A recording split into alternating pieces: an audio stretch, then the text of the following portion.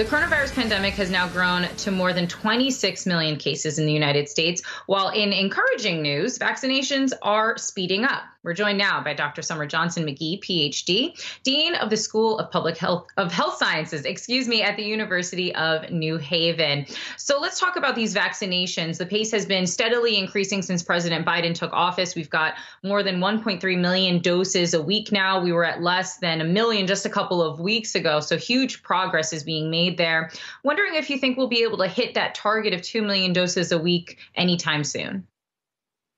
I think we absolutely can. I think that the key there is a couple of things, and most importantly, making sure that we have adequate supply chain to make sure that those doses can be manufactured and delivered to the sites. What we're hearing at the local level is that states and counties have the vaccination sites ready to go, these large venues. But I think the other piece is making sure that we also have enough vaccinators, that personnel, to be able to get those shots in the arms. So between those two things, if we can figure that out, we're going to be able to hit that 2 million a week goal pretty easily.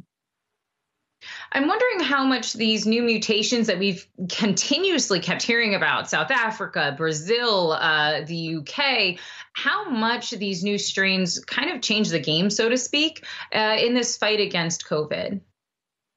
Well, really, we're in an arms race now against this virus to see, can we get people vaccinated enough, quickly enough, before these new, more contagious, more transmissible strains really take hold and become the dominant strains. And so vaccination is one key component of that. The faster we can get people to have even some kind of immunity, even though we've seen some of these vaccines now that are being studied and being tested against these new strains aren't quite as effective as they are against some of those original strains, they are still effective. So it's going to slow the spread of those more aggressive mutants, which will mean ultimately we're going to be able to get control of the spread overall of the virus.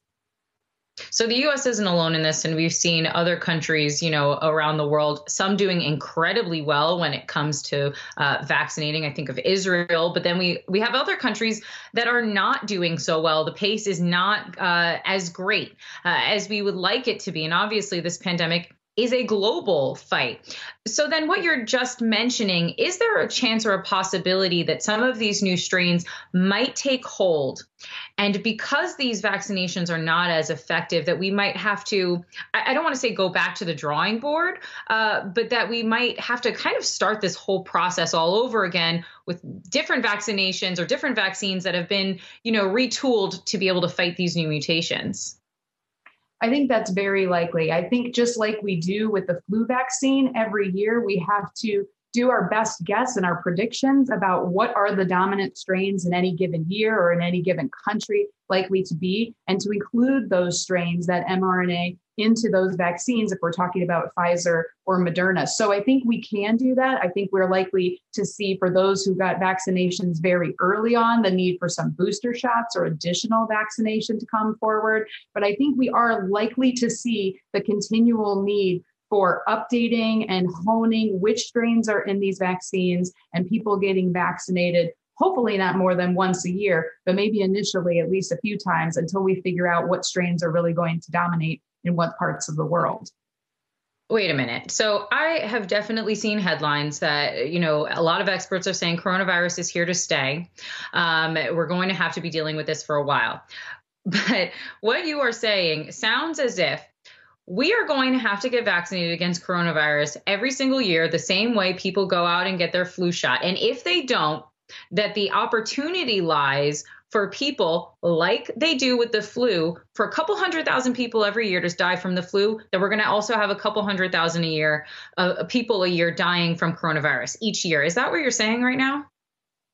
I think that's a scenario that we seriously have to plan for. I think that the reality is that the way we're seeing and how quickly this virus is mutating as it spreads around the globe in new hosts, unless we're really able to slow down the spread and to give this virus less opportunity to mutate, maybe once we have, 7 billion people on the planet vaccinated, we won't see that kind of mutation and spread. But we need to get to a very high level of vaccination compliance across the planet before we can really slow this virus down. So I do think what most governments are planning on is that this vaccination scheme is going to be something that we're going to be doing for the foreseeable future until we really get control and we don't see spread happening on a global scale. I feel incredibly naive right now. I totally thought that coronavirus was going to be like polio. Sure, it does exist out there, but really no one gets it and everyone gets vaccinated against it. It's a little bit depressing to hear that that might not be the case, at least for the next couple of years. I want to talk now about the hospitalizations and the case counts that we are seeing. Let's give some good news for the folks at home, because cases are on the decline, hospitalizations are on the decline. Do you think that we've turned the corner? I think that we're on our way to turning that corner. I think there is very good news out there. I think that the consistent messaging that we've been getting from the federal government about the importance of masking, the importance of getting tested, that is going to continue to help us see reduced case numbers and reduce serious cases and hospitalizations. I think vaccination is, of course, going to help that tremendously. What we've seen, even with some of these strains that our current vaccines are a little less effective against, they prevent serious hospitalizations and deaths. So even though people may still get sick with COVID-19, even after they're vaccinated, these vaccines are certainly likely to decrease the severity of disease that people are experiencing as well. And I think it's important to remember we're very early on in this experiment with vaccination and really understanding this virus. So it is possible that we could see coronavirus go to near zero in some communities with very high levels of compliance with vaccination and where we truly have herd immunity. I just don't think we're going to get there this year, 2021. I think we're going to be at least a few years away before we see this virus not having an impact on our daily lives. Okay, so then a question on behalf of many of my colleagues with children who have been doing a lot of homeschooling themselves, which is the question of summer camps. We are a ways away yet before we send off any children to any sleepaway camps or day camps. Wondering what your thoughts are on that. Is it safe? Is that something that would be okay for parents to do?